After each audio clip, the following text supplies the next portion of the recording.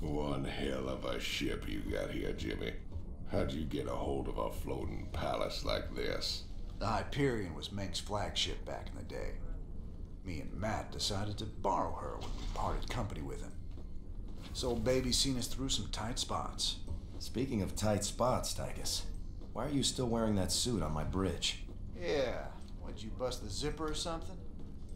Okay, so I might have had a little help when I broke out of prison. Let's just say it came at a price. I get to stay locked up in this suit till I pay off all my debts. And who's collecting those debts? Who sprung you? Them Mobius boys, of course. I didn't just run into them in a museum, you know.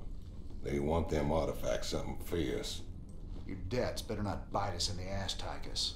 Covering for your shenanigans ain't part of the deal.